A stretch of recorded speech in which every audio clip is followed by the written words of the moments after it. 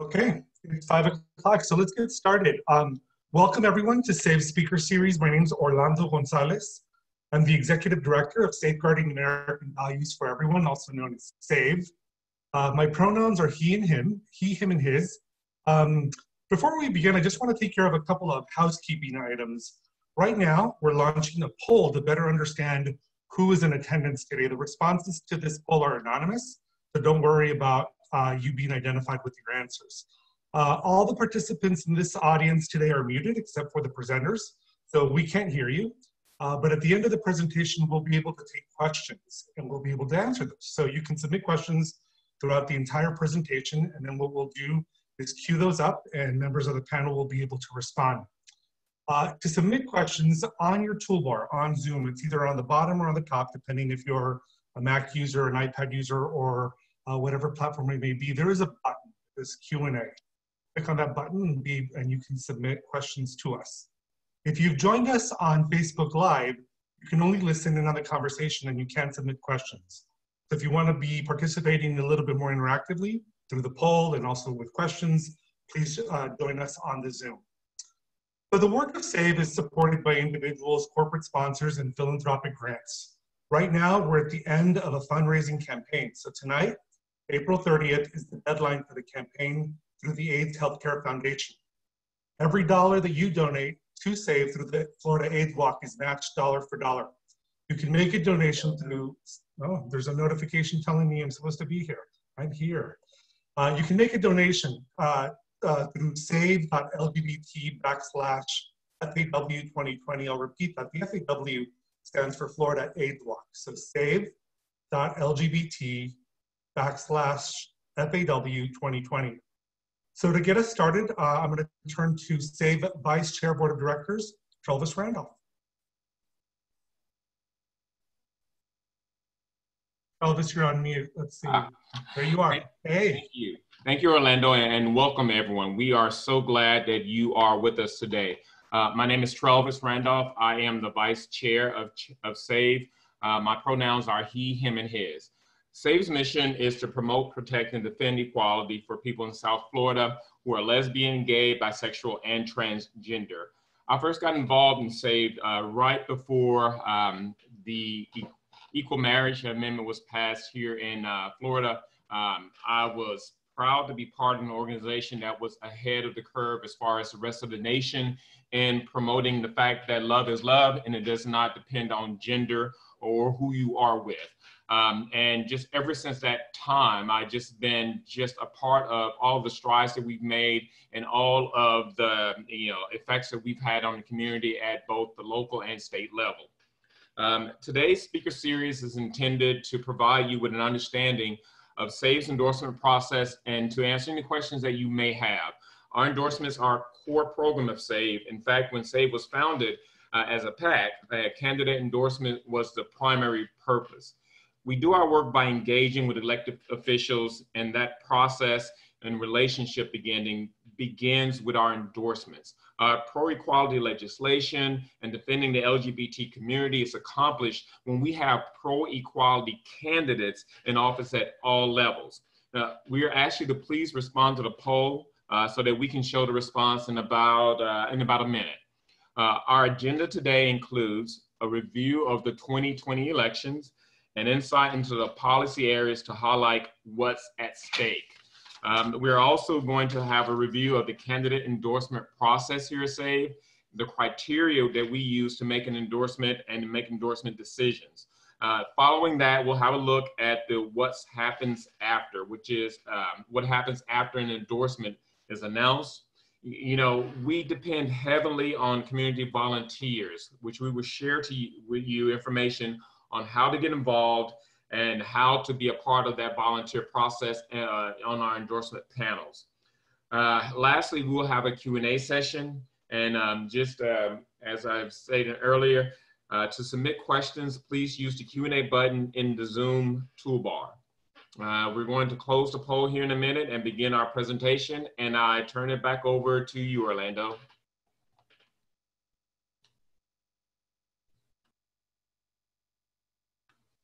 Orlando, I think you're still on mute. There we go. Sorry about that. This is one of those things you have to get used to, right? Well, let's go ahead and close the poll. Able to look at who is in the room and be able to share those results with everyone. So overwhelmingly, we have a room full of pro-equality voters and some pro-equality candidates who are going to be running for office, so they have a vested interest in learning more about our process today. We have 62% of the participants are male, 38% are female. Sexual orientation, a majority of the people in the room are identified as gay, followed by members of the straight community, the lesbian community, bisexual, and pansexual. So that's the breakdown that we have. The next one is a question about gender identity, and so the majority of the respondents on here are 71% cisgender. And then the next question we ask is if you've already signed up to be a panelist with SAVE. And a great number of our panelists are joining us today. So we've got 12 individuals, or 57% of people that responded that they are already signed up to be panelists. So I want to thank you for being a part of that process. If you've already been able to be on a panel, you know what it's like. Those of you who are new to the process, you're going to learn more today. But I think that nothing beats like being in the hot seat when you're actually participating in an interview and you're there with the candidates and you're involved in the discussion. So that's always a wonderful moment. The last question I threw in is just a little bit of a bonus because I think it speaks to some of our civic responsibilities that we have right now, which is to respond to the 2020 census. Your response to the census means what kind of funding, federal funding, we receive in our community. So let's turn now to what we have in front of our slides and talk about the 2020 endorsement cycle. In here, we have about 29 races, which will translate into about 90 candidates that are going to be presenting to us during the process.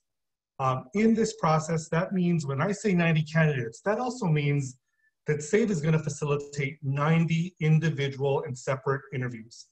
So it could be more, it could be a little less, but that's really what we're estimating right now, and that's what we see taking place. So this includes key LGBT supportive candidates at the US Congress, with the Florida Senate and House races, the local Miami-Dade County mayor and commissioners. And of course, since the county recently adopted term limits, this is gonna be the largest turnover ever that we will see at the county commission level. So that's gonna be a big turnover of many races, and we've got that to look at. The state attorney's race also includes a first-time challenge to that seat in many years, as well as the school board, and then 2 local races that will be coming up as well. So this is all of what we have right now for the first set of races that are coming up in August.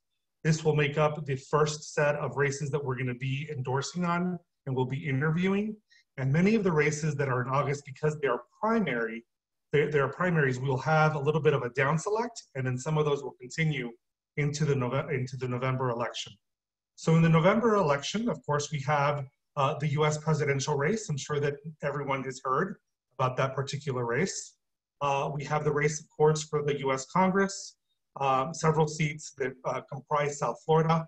Again, state Florida races, Miami-Dade County Commission races, school board, and other municipal races.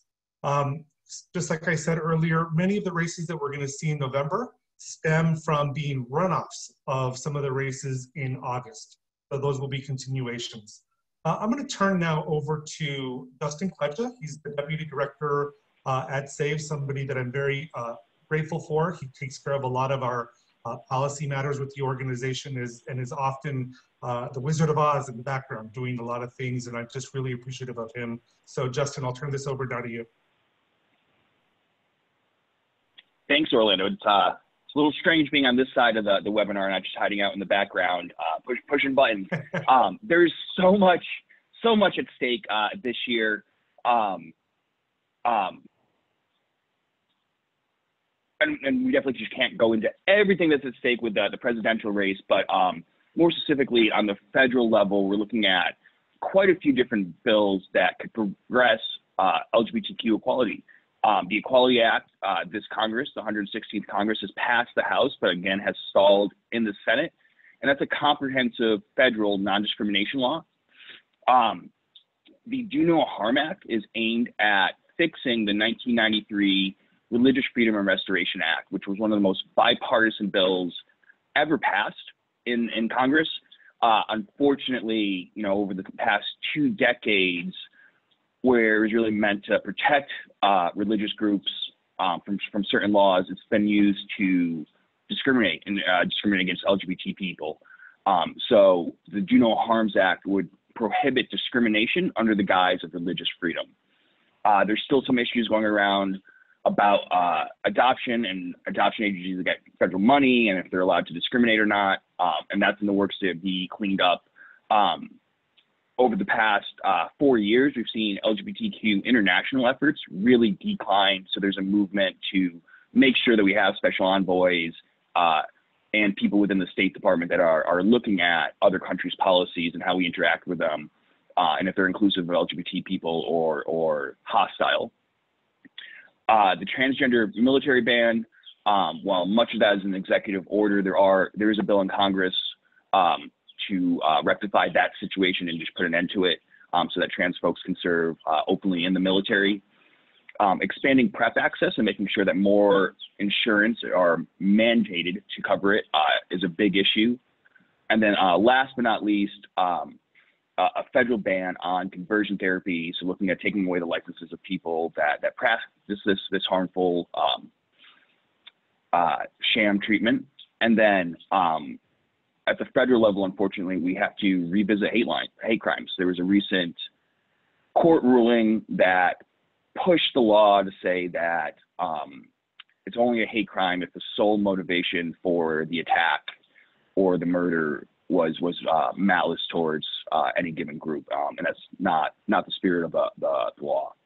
On the state level, we still have a lot of work to do. A lot of it mirrors what we need to do on the federal level, but we always want these laws layered so that multiple governments can intervene. So we still need to pass a statewide non-discrimination ban conversion therapy, and we need to update our HIV criminalization laws. Right now, there's some very stiff penalties around disclosure, and we know that those penalties are increasing stigma and reducing treatment and testing and furthering the epidemic, especially here in South Florida. We also need to update the way that our judicial nominating committees select judges when there's a vacancy. Right now, the process is incredibly political and puts all the power in the hands of the governor, and that was not the intent of JNCs when they were created. Last but not least, on the state level, there currently is no state hate crime protections for trans folks. So based on sexual orientation, if there's an attack, that can be elevated to a hate crime, but not for gender identity or expression. Well, there's a lot of stuff we want to do on the local level. The most pressing is going to be continuing to pass conversion therapy bans and convert single stall restrooms to gender neutral facilities.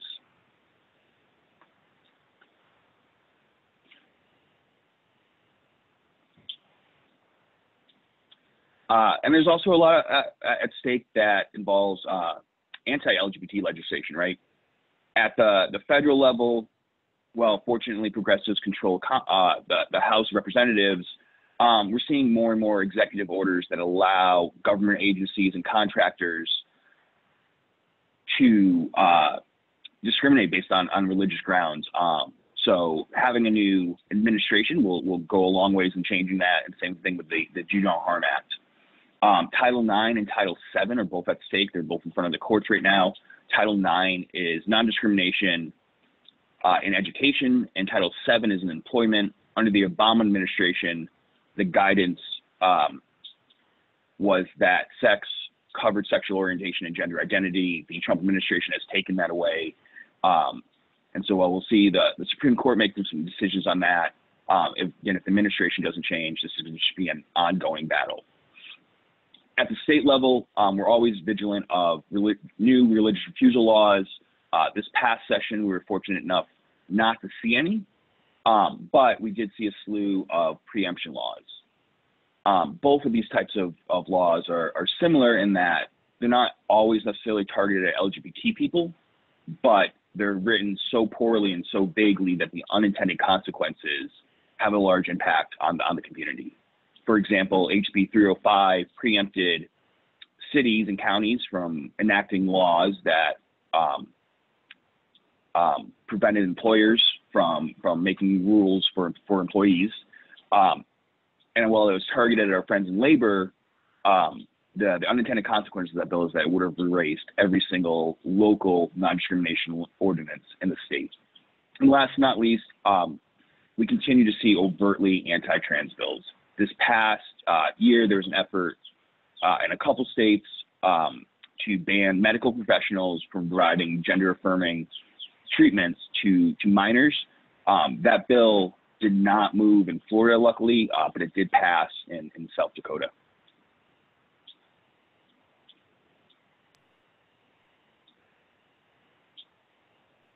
Great, thank you, Justin. I deliberately wanted to make sure that today's presentation highlighted some of the policy areas that are impacted, because a lot of times when people come to us and we're talking about positions that we are voting on for an endorsement, you can sort of look at that race just sort of in an isolated stovetop, and you think that it's really just about candidate A and candidate B, but really what it is, it's about public policy and the way that public policy impacts our community, and that's the most important thing that we need to keep an eye on. So when members of the panel have a debate and a discussion about which panelist or which candidate to endorse, oftentimes what we bring into the conversation is exactly the question about which of these persons is going to be able to advance a policy position or be able to help protect our community the best, the most, et cetera. So that's really helpful. I saw that there was a question that came through earlier, and I want to just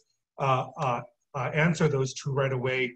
This presentation will be distributed to everybody, so you'll be able to see this afterwards and keep it for discussion and even for point of reference later on. The second is we can't see you. The only people that are visible are the presenters that are on here. We can see your names listed and we can see your questions come through. So there's no video capability for members of the audience. So just wanted to be able to have that for you. So our endorsement process, there are 6 steps in what seems like a pretty linear process, right? There's a point A and a point, D or whatever the 6th letter in the alphabet is, that is pretty straightforward. So the way that all this begins is that it starts with the staff, members of the endorsement committee, and members of the board who identify the elections that we want to be able to be involved in. So we see the election schedule ahead of time, and we start to look through the list, and we think about that within the context of what we spoke to a little while ago with this policy. Which of these races are involved in policy areas that we're really concerned about in order to advance equality for our community. Then there's a qualifying period. Really, it's kind of a deadline. It's a hard line when members who are interested in running for a race submit their applications to the Board of Elections, and they become qualifying candidates for the election. That means that they're going to show up on the ballot. They're going to be there. We're going to be able to see them. And so when we see that list, we take everybody who's in the list and we send them a questionnaire. So that questionnaire is their invitation to become a part of the process. Now, I say this, that it goes to everybody. You can imagine that some people choose not to respond. Some people say, I have nothing to do with that community. I don't even want their endorsement, and that's totally fine with us. But we start by saying to everybody, here's our questionnaire. Please respond if you're interested, and that begins the process of engagement. When a questionnaire is returned, that is a signal to us, of course, that the person is interested in participating. And then what we do at that moment is then we invite them to be a part of the interview. So we start looking at schedules, and we start to put together the actual interview time when we're able to sit with the candidates and be able to engage them in an interview process. When that interview takes place, members that are members of the community that have come together are there. They listen to all the candidates in a particular race, and they take a vote. Their vote is where this process really becomes a marker in time where a disposition is developed. So the panelists, members of the community, make a recommendation to endorse or to not endorse, and that recommendation then goes up to an endorsement committee. The endorsement committee looks at the decision that's been made by the panelists. Members of the staff provide talking points that were developed during the discussion, right? The panelists might have sat there and very formally said, this is the list of pros, this is the list of cons. We share those openly with the committee so that we can, again, continue to elevate the conversation about what went on during the discussion. The endorsement committee then ratifies that decision, and then it goes up to our board of directors, and the board of directors then approves the endorsement or ratifies the endorsement. I say all this, that it sort of goes up through different levels, really because it's a really good way to have checks and balances in terms of the way that the entire process flows out. I'll say that many times, not a lot changes from the moment it starts at the panelist and it goes all the way up. Something really strange out in the environment has to happen in order for things to change. I put an asterisk at the bottom of this because I want to make it very clear that members of the staff have no vote in the process. Justin and I are facilitators of this process to make it as fair as possible, to make it as open as possible, really to bring everything in a way that helps build inclusion in the discussion of what we are doing. So that is our endorsement process with 6 steps. There is a different process that we take whenever we have incumbents that are in a race. So with incumbents that are in a race, we have a shorter process. It's an abridged process. What happens here is that whenever we have any candidates that are running for re-election, we choose to, through the staff, the endorsement committee, and the board, develop consensus around whether or not we want to issue the abridged process. Those individuals who are already incumbents, we send them an application to check with them if they're interested in our endorsement again. And then from there, we review their application, and then immediately the endorsement committee is then able to go to a vote. And then following that, it goes to a board vote. So you'll see that this is a much more, it's a shorter process, it's abridged. And we do this for many reasons, and that is that many of our incumbent endorsed members are people that we are already building a relationship with around policy areas, that we are working with them hand in glove, really to do the most that we can to be able to advance public policy. So if we're already on a track to be able to get a bill moved and to get policy moved, then we want to be able to pursue that in a way that supports the incumbent's path to victory for us and for them. Justin, is there anything else that you would add in terms of my description of the 2 processes? You're the pro in this space, and I just want to make sure that I didn't leave out anything important.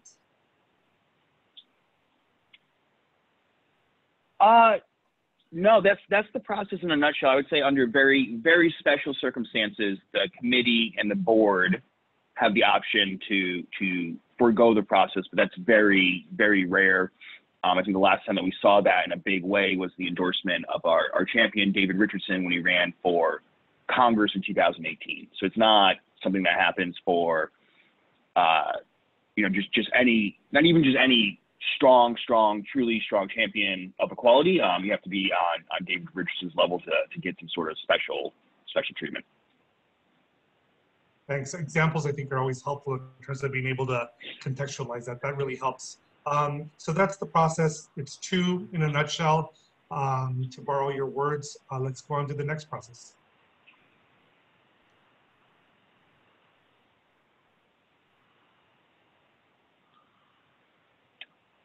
Great. So let's talk a little bit more about what the panels look like and what that process is really a couple weeks before and leading up to the actual interviews. So the panels consist of community volunteers and board members. We have an ongoing list of people that are interested. So if you've not signed up, there'll be a link at the end of this presentation so you can get on that email list with opportunities to start as soon as the week of May 15th, I believe is going to be our first round of interviews for the year, starting with the judiciary. And so how that works is everybody on that list, once an interview is scheduled, they're invited to opt in, and folks get assigned on a first come, first served basis. We really found that 5 to 7 volunteers is about the limit. So we try not to go over 7, so everybody gets a chance to participate and engage. But then less than 5, it seems a little lopsided. So that's the sweet spot to have a really good panel with a plurality of different views and voices.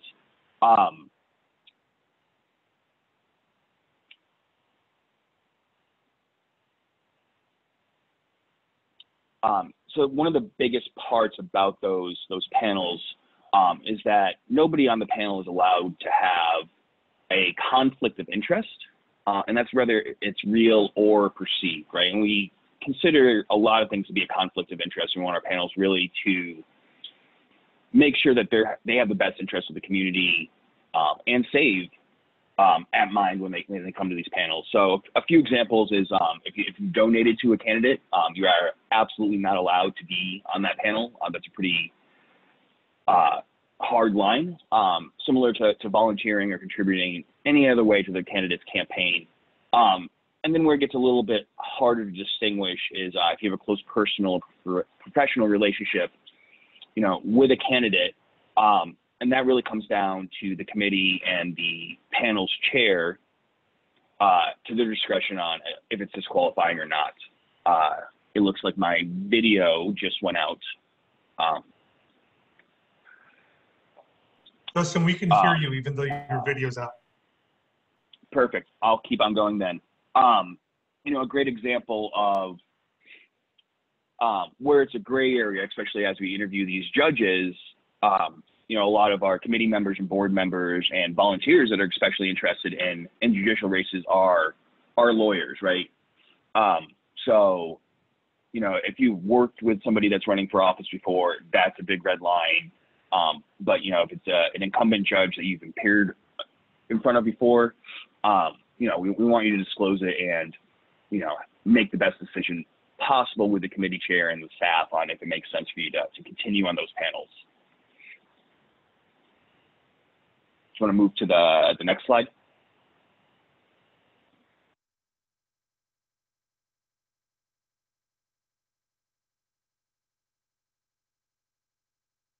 There's a brief training and time for folks to review the questionnaires that we'll be interviewing. Most typical nights consist of 4 to 5 candidates. Every candidate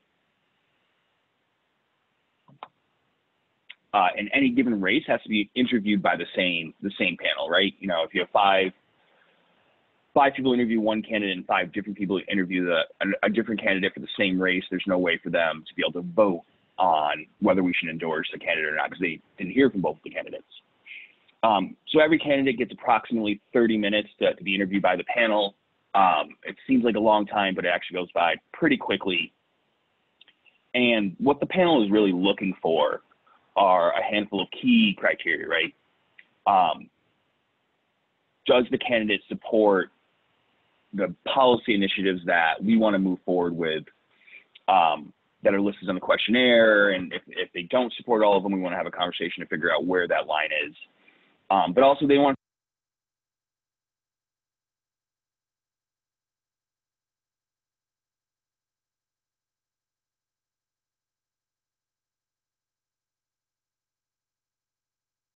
Hey, Justin, I think we lost you. Justin, we lost both your video and your connection. So let's go ahead and if you come back into the conversation, let's see, I see some movement there. You're muted. Give us just a couple of seconds and we'll see if we can overcome this technical difficulty here. Just a sec.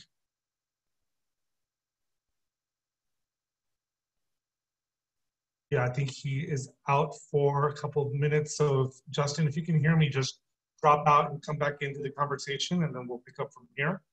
I'm gonna go into the next slide really quickly and then we'll turn back to Justin on the next presentation. So there's a question that comes up often about, what do we do for somebody when we've issued an endorsement?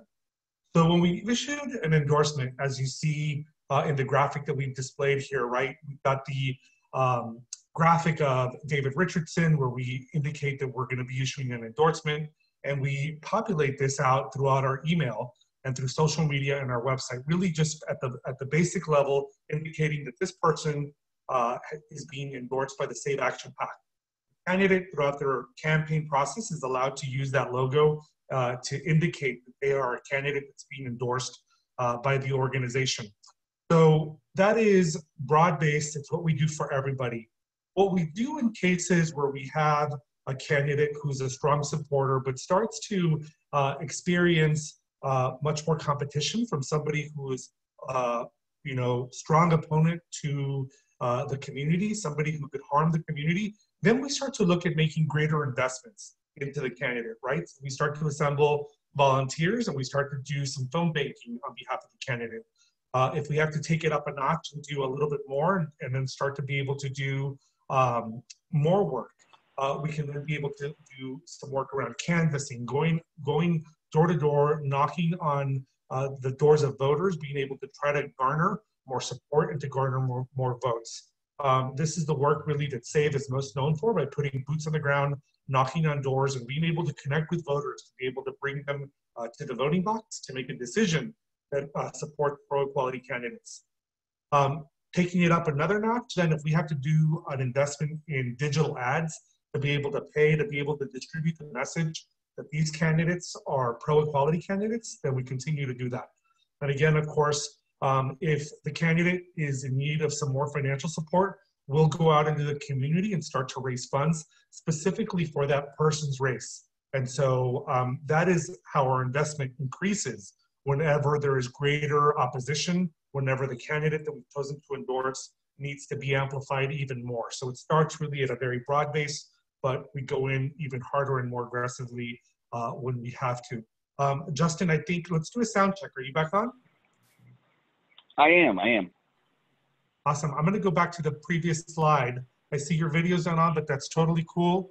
You're on. So if you want to complete the discussion about the panel interview process, let's do that. Fantastic. So, I mean, more and more, we're very fortunate that every candidate that interviews, right, is fully supportive. So we start looking at, 3 other areas, and that's, are they going to be a good public servant? Why are they running? What's their motivation? How do they view holding public office? And this is important for every race, but extremely important for judicial candidates, right? Because we cannot ask judicial candidates how they think they would rule on any particular case, right? It's unethical for them to make an assumption before they hear the facts. So we really dive into their motivations and on what it means to serve. The next piece is, folks might look the same on paper, but, when we endorse, we don't want just a yes vote for us in the future, or someone that's gonna, vote with us on our policies. We want people that are gonna champion our policies, be the sponsors, and be the driving force of getting our bills and ordinances passed at all levels of government. And then last but not least, do they have a path to victory? Is viability of their campaign something that's possible, right?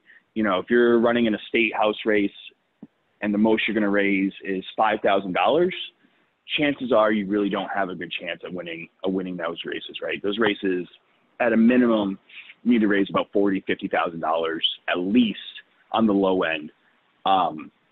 And part of that, regardless of how passionate you are about LGBT issues, when we endorse somebody, if you don't have a path to victory, we're burning political capital and making an enemy with somebody that we don't have to. So generally, if those races occur and, well, we have some really passionate folks that don't have a chance and the other person didn't interview, we often decline to endorse in those types of races. And more, especially at the local level, what we're seeing is that candidates are really equal across the board. We just interviewed in the South Miami mayor's race. We're a very small town down here. I think we have 8,000 registered voters. So the viability bar is pretty easy to pass when it's a 20% turnout. Money isn't that big of an issue for such a small town. And the panel really dived in on quality of life issues, right? What are the other issues that are affecting the city? Most municipalities are always looking at preservation versus development, traffic issues, other things that affect the community on a day-to-day basis are taken into account when the candidates are equal on overt LGBTQ issues. Thanks, Justin. So I just want to be able to put another fine point on how important and how seriously we take the issue of conflict of interest. It's something that we address from the minute the invitation goes out to be able to be a part of the panel. So these questions about, whether or not, how close you are to the candidate and whether or not you made a financial contribution, that question starts there. When the panel is assembled, the question comes up again.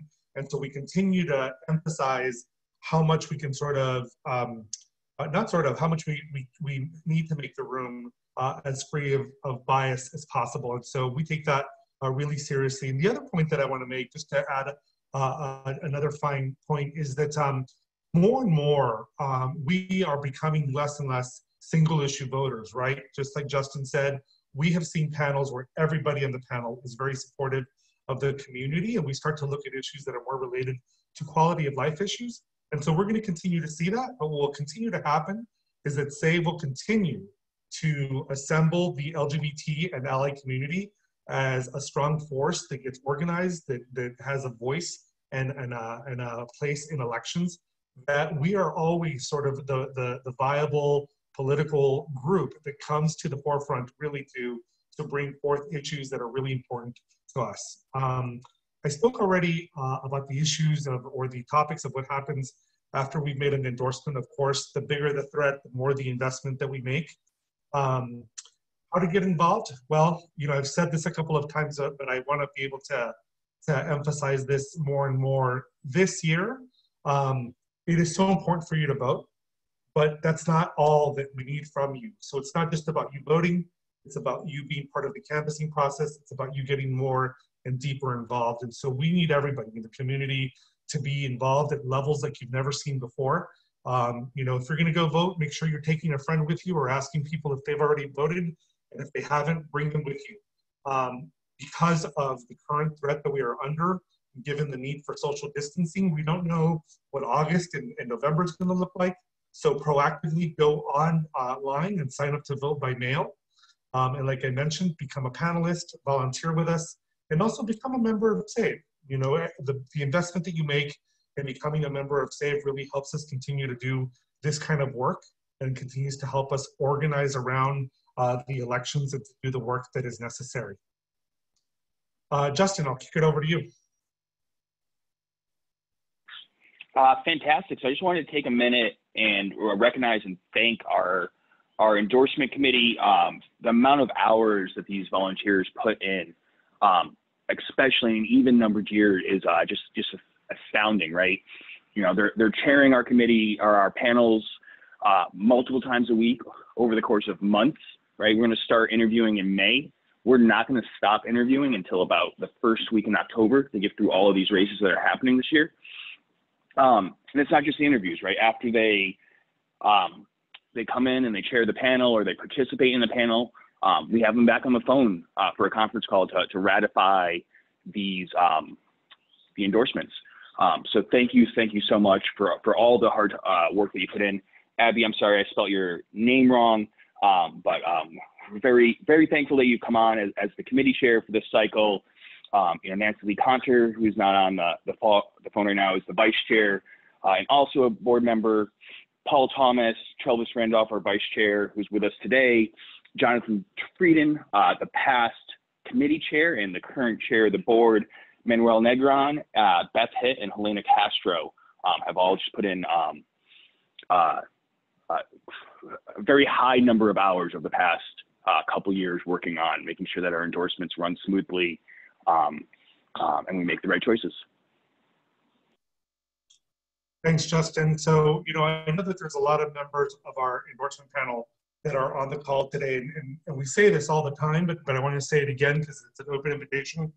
If you have experience on the panel and you want to be able to amplify your volunteerism and be a member of the committee, let us know that you're interested in taking a greater leadership role by getting more involved, and that we can then move you up into being a member of the committee. You will see the very natural trajectory that occurs where people become involved as members of the panel. They then become members of the committee, and then they graduate and become members of our board. And that's a very natural way to get involved. That's how I got involved back in 2005, and here I am today. So it's time for us to take questions from members of the audience. Some questions have already come through. As we mentioned earlier, we've got some wonderful members of the board and guests with us who are going to help answer some of these questions. We have Abby Corbett, Travis Randolph, and Jonathan Frieden.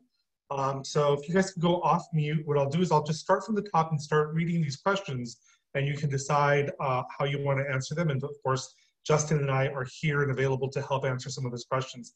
So this is a great question. It's actually probably for Dustin.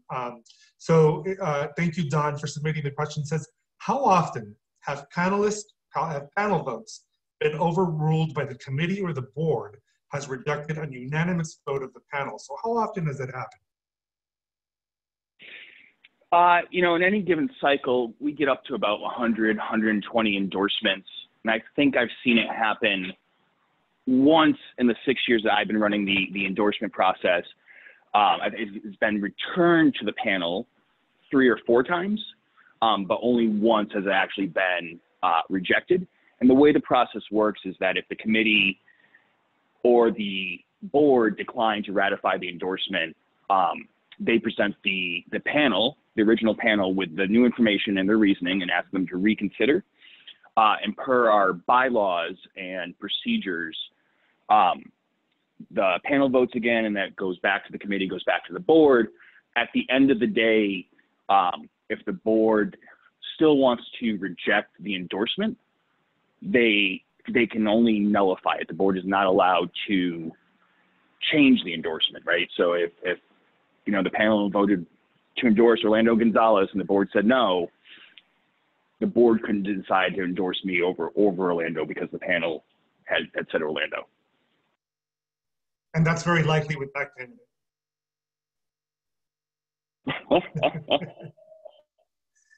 So thank you. I think the explanation is helpful.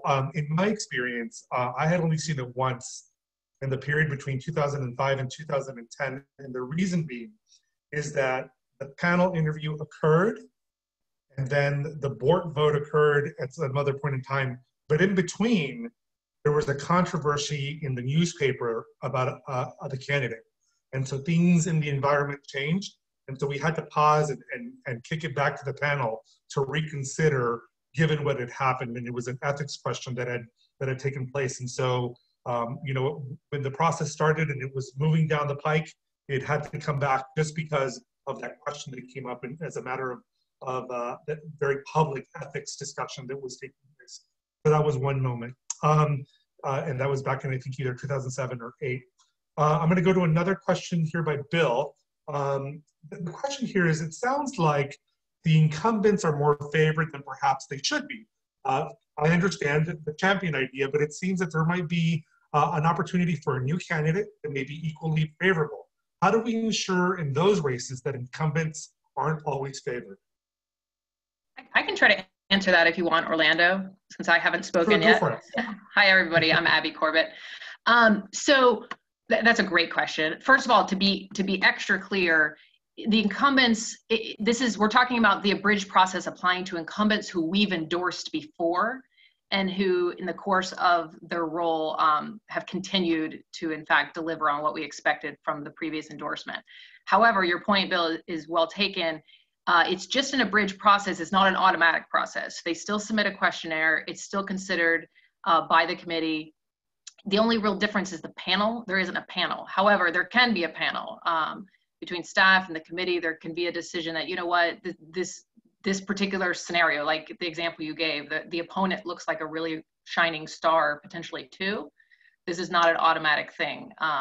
We can absolutely convene a panel for those scenarios.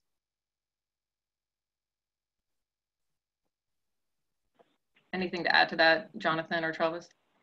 I'll add to it. Hi, everybody. Jonathan Frieden here. That this is one thing that the endorsement committee spends a lot of time on discussing, and we don't go into it blindly. We have, we're fully educated on what the races are all looking like, and Justin and Orlando do a great job of surveying the field and telling the committee and the board what we're going to be looking at in the election. And so, certainly it's not an automatic thing, I think, as everybody has said. We're comfortable with the process now. It certainly was a concern at certain points when we were discussing certain incumbents. But overall, I think we do a really good job of making sure that we put aside and we don't use this, I guess maybe we don't abuse this incumbent re-endorsement process. But like Abby said, it's reserved for people who have gotten our endorsement in the past and who maintained their relationship with us and the LGBTQ community and really proven themselves throughout their time in office. Thank you, Abby and Jonathan. So our next question comes from Felix, and the question is, have we ever had a pro-equality candidate had their endorsement rescinded? I have a vague recollection of it happening once many years ago. I think before Justin's time. Orlando, you might have been around at the time, and as I recall, I actually don't remember the candidate, but as I recall, it was one of those scenarios where there was an intervening event that was very dramatic. That's the only scenario. Yeah, I think it's the one that I was talking about, Abby, where the panel voted yes, and then in the trajectory as it was going to the board, the very public ethical issue took place, and so there was a change in what had occurred. And that was 2007 or 8, like I said, so it's been a long time since we've had that. Let's go to the next one. So the next one is, does SAVE ever endorse more than one candidate in a given race? I'll start really quick by adding to that. So we talk about this topic all the time, and there's strategy, I think, that's involved here, right? So one of the things that we're sometimes concerned with is, if we endorse 2 people, right, do we split the vote of the community and then make a 3rd person win? So that's something that we think about. Or do we endorse a slate of like, let's say we endorse 2 people, does that help us eliminate maybe all of the other candidates that exist? So let's take, for example, if you look at all the number of Democratic presidential candidates that were on the slate for a while, right? If there was an endorsement for 2 people, would that help just eliminate the whole litany of people that were already on the roster and just kind of leave it up to the 2 strongest for LGBT people? It really depends on the race. And we take those decisions always very carefully, thinking about what will happen by doing the double endorsement, and also what will happen if we don't endorse anybody. So we have those discussions all the time, and they come up on a case-by-case basis. I don't know if other members of the board, the committee, or staff want to add to what I just said. I'll add, it does happen. We have done it in the past. It's not the normal, and we try not to do that. There are some, especially local races, where the top 3 vote getters get into office. So there's that kind of situation, which I don't think you're talking about.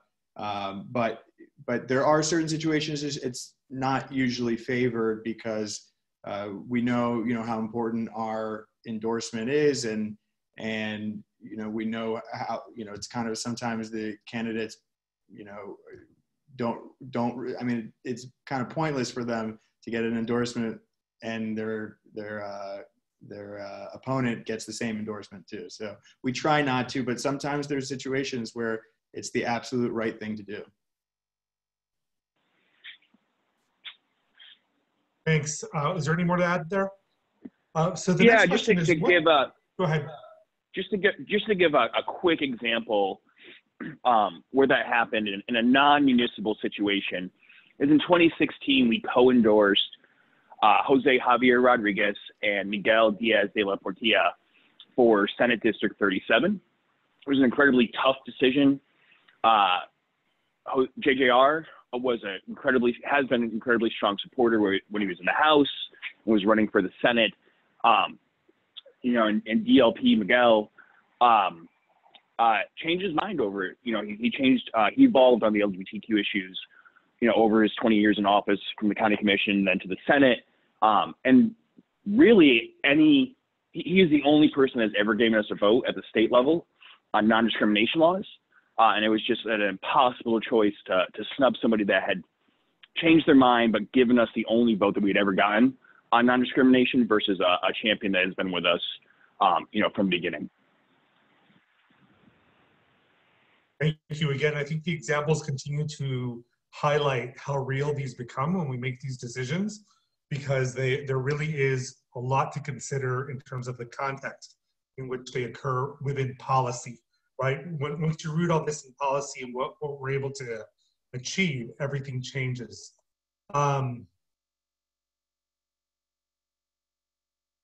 So there's a process question here. If a board member is voting on the endorsement committee, do they vote again at the board level, or do they recuse themselves?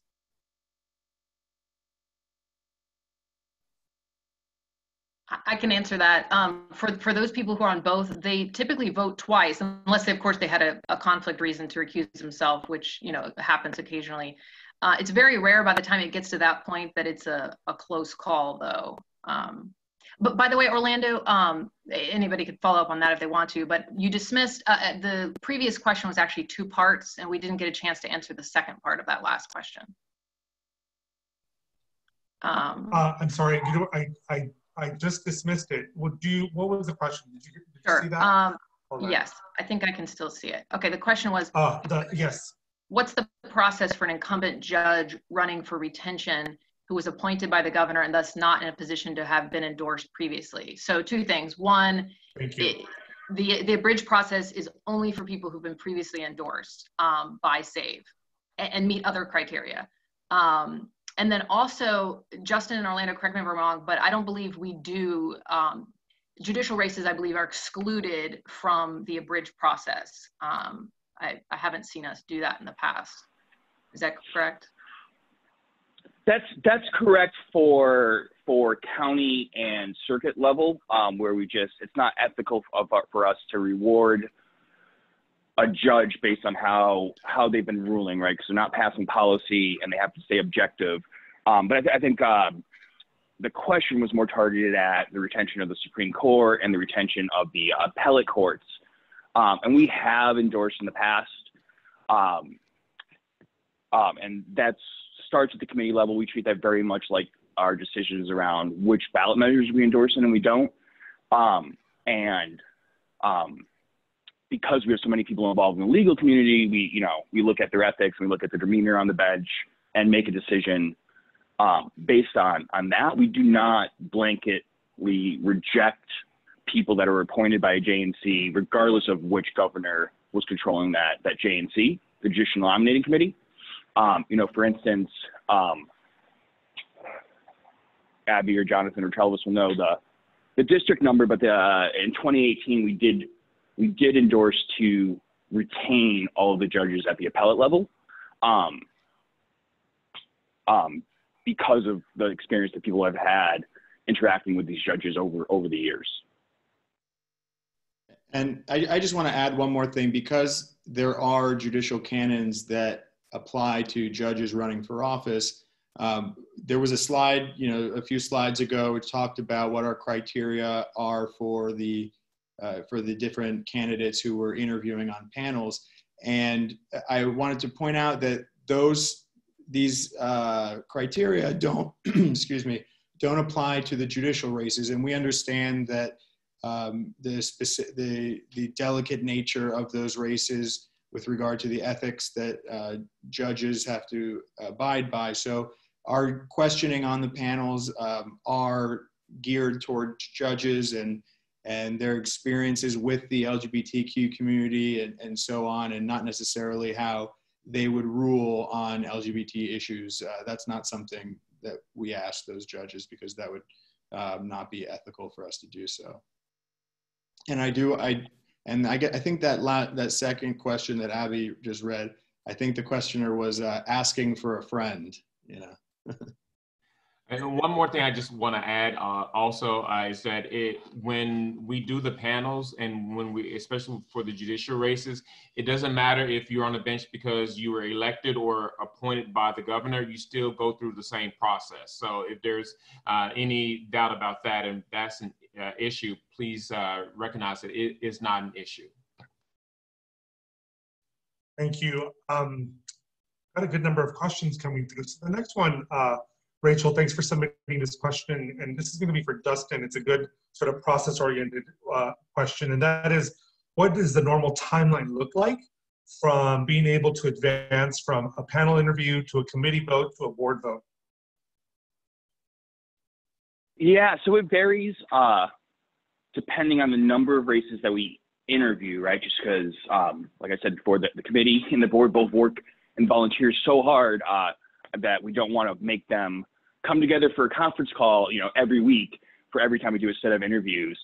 So generally what the process looks like is that the questionnaires go out the Monday after qualifying ends and are due back 10 business days later, and then interviews begin that following week. For this year's judicial races, it's going to be 15 business days instead of 10 before the interviews begin, and then we think we're going to get them done in 4 nights over the course of 2 weeks. So after the last set of interviews, the committee will vote either on Friday the 20th or that next Monday, and then the board will vote soon after that. So in the shortest time sense, you're looking at 5 weeks. This one's going to be about 6. Thanks, Justin. And so, yeah, I think we're getting started, right? In 1 or 2 weeks with our first set of interviews that we're going to begin. And so the next question comes from Damien. And the question is, because we need to wait for filing before endorsing, so the filing, the qualifying filing before we endorse, what do you do when you have a candidate that needs SAVE support? And obviously, we need to support the candidate. Is there anything that we can do ahead of time? In other words, are there things that we can do to help these cases by short of an endorsement? Anything else that can be done, or is there sort of a purity test here that takes place? How is our process impacted?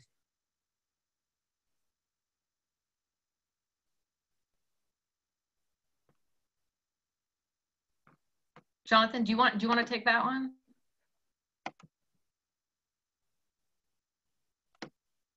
Sorry, I was trying to pull it up again so I could reread it.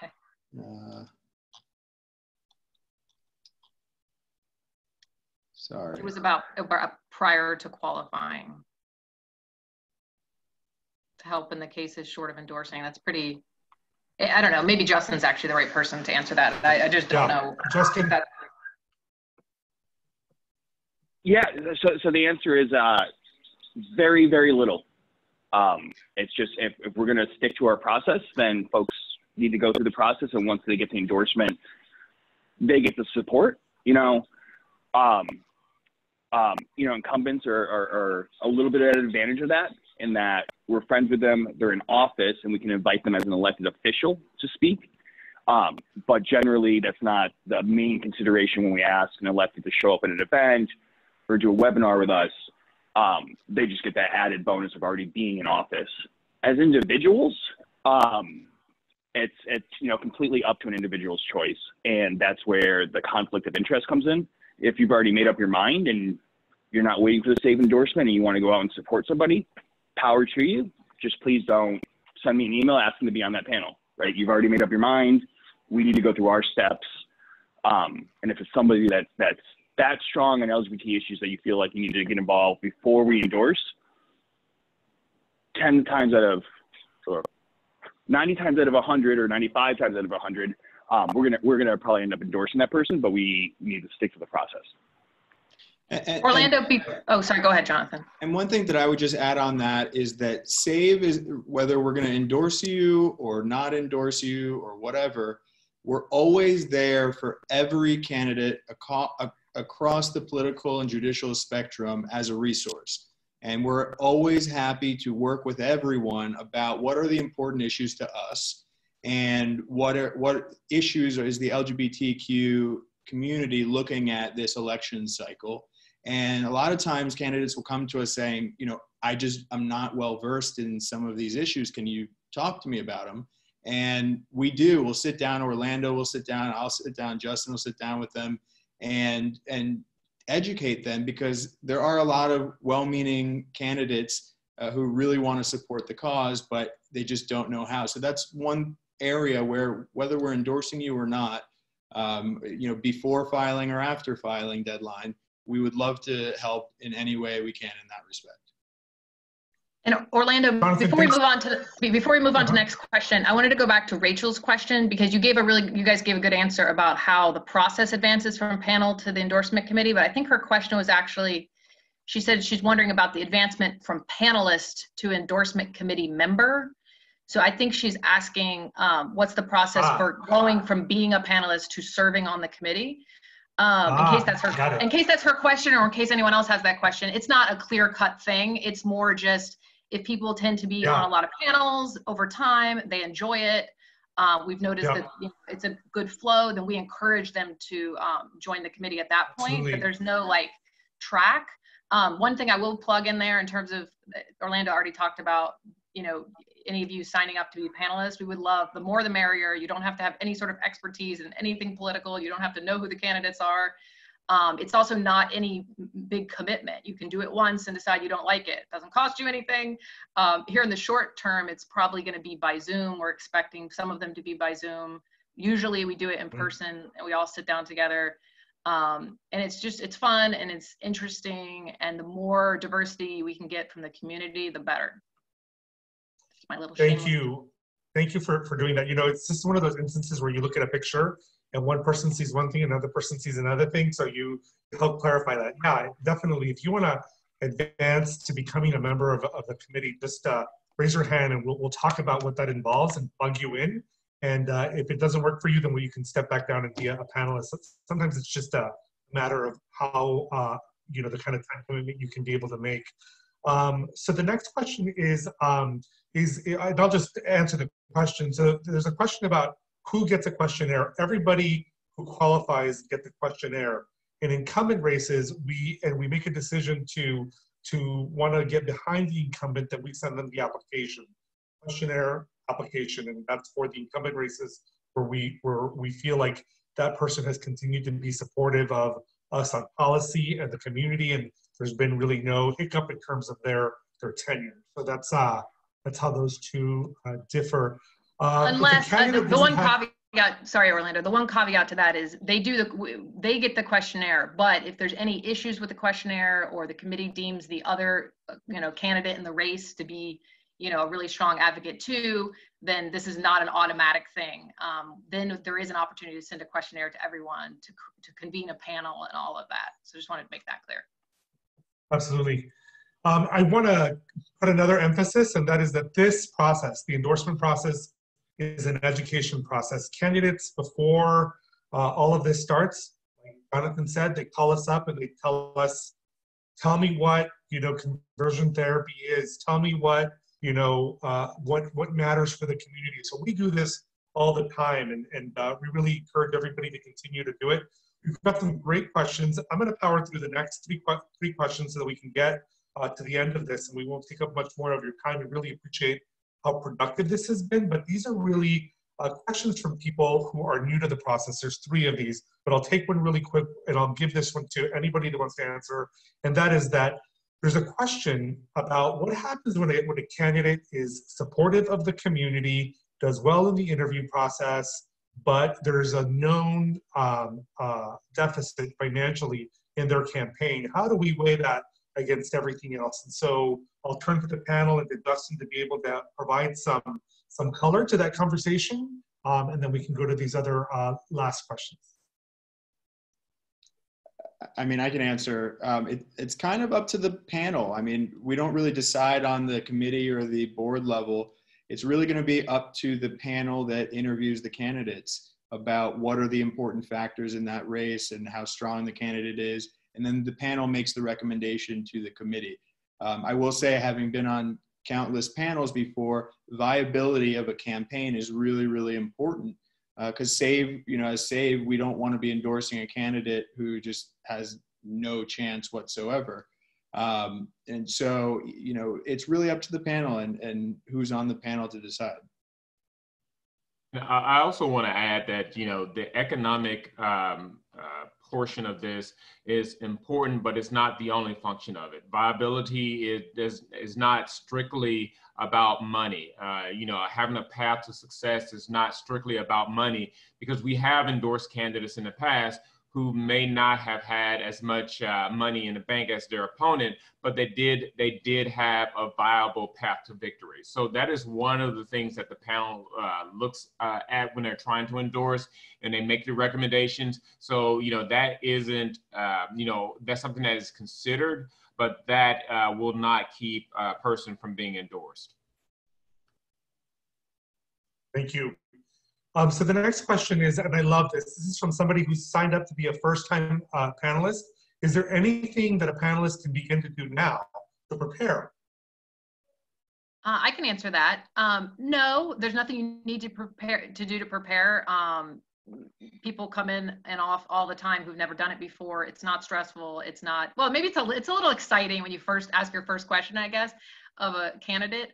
But it's very low key. If you're nervous about it or you just want to know how it's going to go, you can call me or reach out to, you know, Justin or Orlando just to get a sense of it. But there's like Justin said, there's a 30-minute window after you arrive, assuming you arrive on time. Please arrive on time. There's a window in there where whoever's chairing that particular panel, it'll probably be somebody from the committee, not necessarily me, but, you know, could be Jonathan or somebody else from that committee list that you saw. They'll kind of explain how the process is going to go. So it's an easy thing to participate in. Yeah. We will guide you. We'll really take care of you through the process. Jonathan? Yeah, no, if you want, once you get the list of the candidates who you're going to be interviewing, if you want to look them up, you Google them, you take a look at the political Wikipedia thing, and, you know, the more information you know, the better. But you can, you know, there's certainly many people who go in not knowing anything about it, and you know, they really listen to the candidates and make their decision. So there's really not much you need to do. The only other thing that I would add is that just make sure that before you start to serve on a panel that there are no conflicts of interest. Speak up. If, you know, you suddenly decide, find yourself on a panel where, you know, something pops and say, hey, I do have a conflict of interest. The time to do it is before the panel starts, because we don't want to tank the process. We want to keep everybody on the same board, and we don't want the person who's being interviewed to be at a disadvantage or to have their counterparts at a disadvantage because, you know, someone didn't speak up. So that would be the thing that I would just add on to that. Cool. Thank you for that. And so the next question is about, so I'm just going to read it. How in need are you of additional panelists, and what are the qualifications to get on board? So I think we just talked about the qualifications. Our need for panelists is great. We always need more people to sign up, because given the number of races that we're doing this year, we're going to go through a lot. And as we mentioned, if you sign up for a night of a race, you're going to interview all the candidates. So the decision making is done entirely for the race. And I'll add to this, and that is to say, to the conversation that was held earlier, arrive early, because part of what happens at the beginning of the panel, let's say that we're going to have a discussion about members that are running for a state race.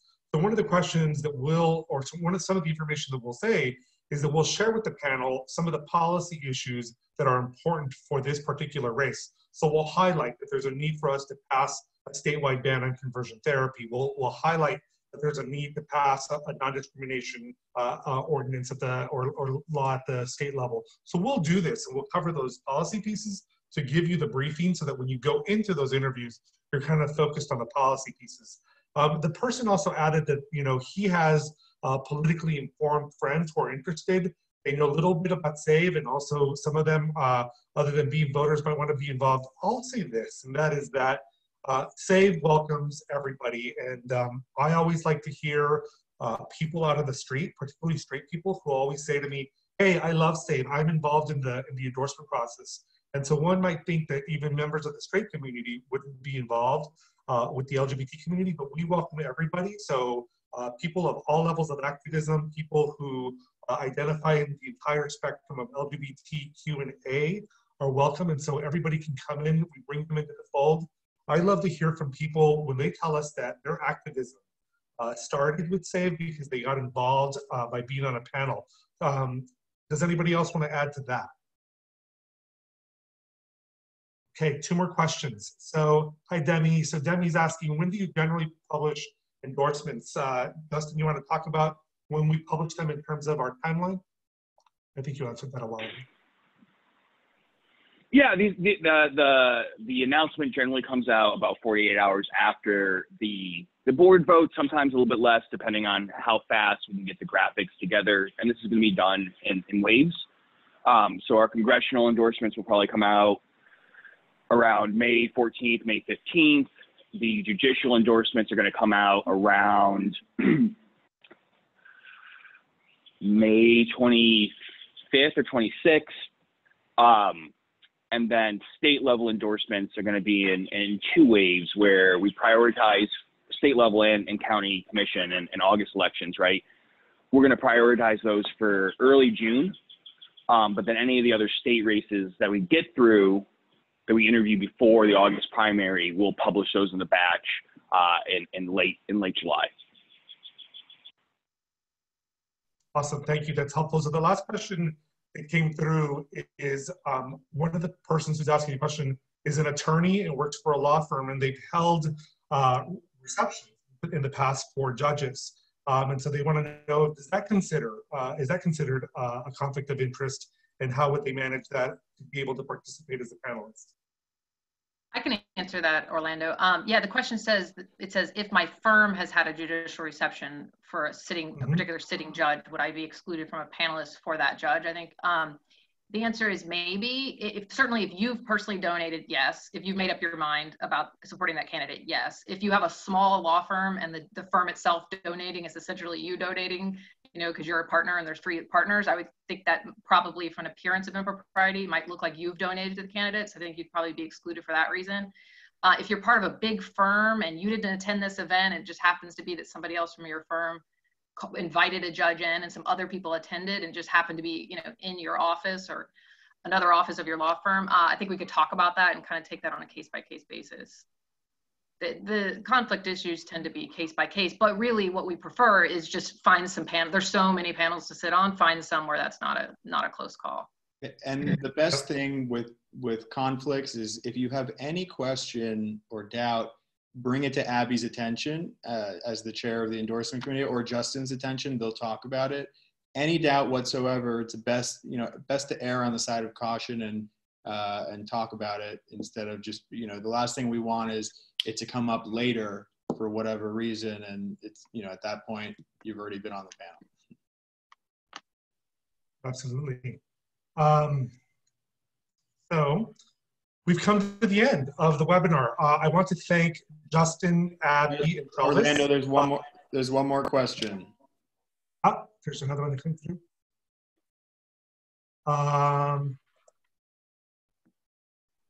What do you do for smaller municipal council races? I mean, I can answer that.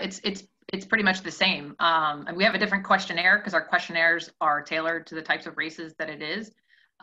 Different issues obviously are addressed at the local level versus the state legislature, for example. But we go through the same process. We have panels. We take those races very seriously. We don't necessarily cover every single town's race for every single position that's elected. We have limited staff resources, but to the extent we're trying to get legislation through in a particular city or county, we absolutely hold panels for those, just the same as we do for the others. Right. Yeah, Thank and you. especially Thanks for highlighting that last question. In an even number election year, there's something like 190 nonpartisan municipal elected officials in the county of Miami-Dade. When you're not falling on a November election date, like the 18 cities are that are doing it this year, we generally engage in the vast majority of those races. And this year, it just matters how many you can get through and how fast we can get through them. If there is somebody that's running for a municipal race and is very interested in our endorsement, if at all possible, we do open up the process that sometimes turns us in their favor and sometimes we endorse their opponent. It just depends on what race it is and who's applying. Thank you, that's helpful.